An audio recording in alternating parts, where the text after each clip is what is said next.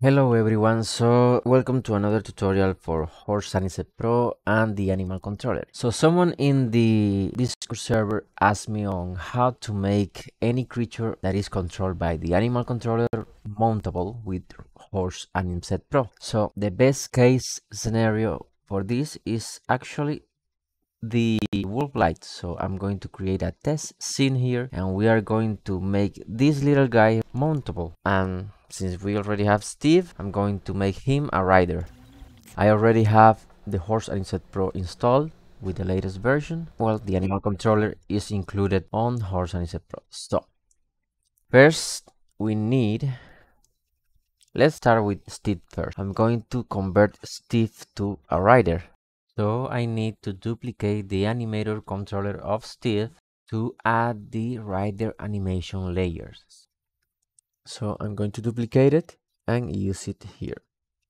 Now here I'm going to add the rider script, and this will allow me to add a mounting layer to any animator controller. I'm duplicating the animator because on each update I made, if you are using the same asset, all these changes you made to that animator will be lost. So once I click this button, you will see that we will have a demounted layer and a few new parameters added to the animator controller. For the wolf, I'm going to scale him a little bit, and to make your life easier, I have created a mount prefab called montura, which is mount in Spanish. I'm now going to drag this prefab on the scene. Let me move Steve right here, and I'm going to center the wolf, and this will be the mount triggers that will allow the rider to mount this animal. Now let's drag it inside the wolf and inside the internal components here, and let's check all the panels. So in general we need the animal reference. In links we all have those links already set here. We do not have reins. And what else do we need? Everything is set right here. Also, we need to parent the mount based game object to the spine of the animal. Let's use what we already had here and go to transform, set parent, and I'm going to find the spine 1 of the animal and set it right here. This will parent the mount base to the spine 1 on enable. Finally, let's add the UI to see when we are close to the animal so we can mount it.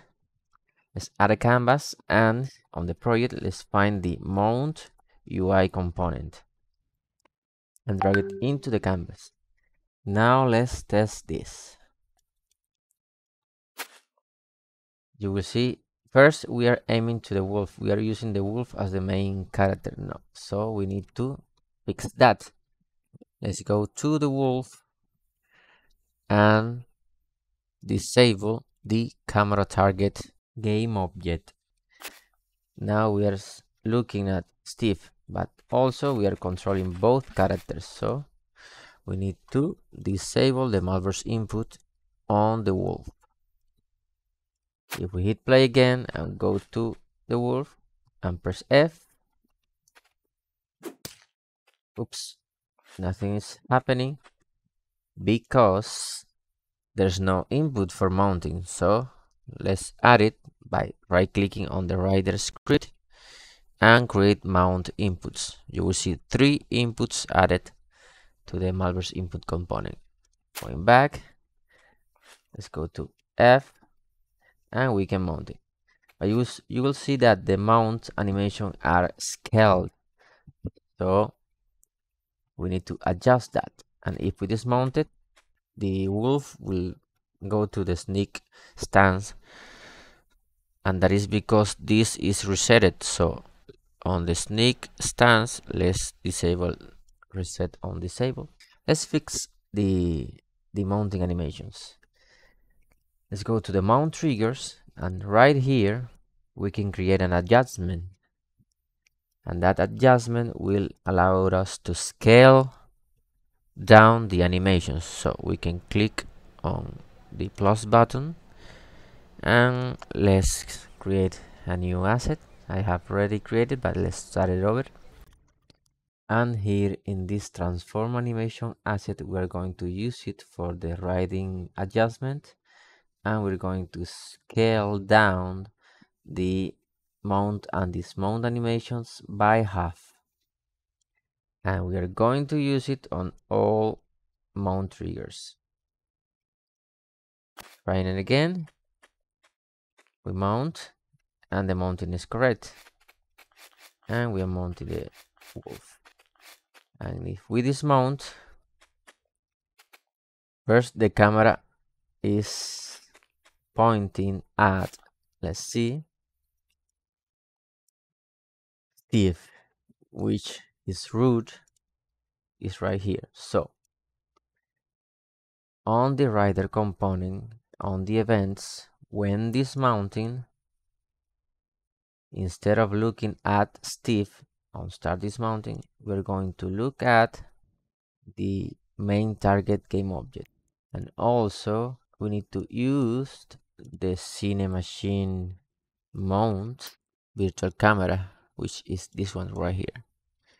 So we have the virtual camera when we are on foot and the virtual camera when we are mounting. And I think that's it. That's all we need to do. If we mount, we're mounting, and if we dismount, we're following Steve, and the wolf is right there. Now, if we mount the wolf and let's use the run animation, you will see that he moved a little bit weird, and that is because the riding animations were meant to be used with the horse. So let's fix that. Let's go to the mount component here on the Montura game object and hit custom mount and use straight spine. For the transform reference, I'm going to use the wolf, and if I hit play again and mount the wolf and hit the run animation again, you will see that he will stay with a straight spine, and you can use the point of set values to bend it over or keep it straight to your needs. And just like that, you will have a better riding animation for custom animals. So that's it. I hope it helps.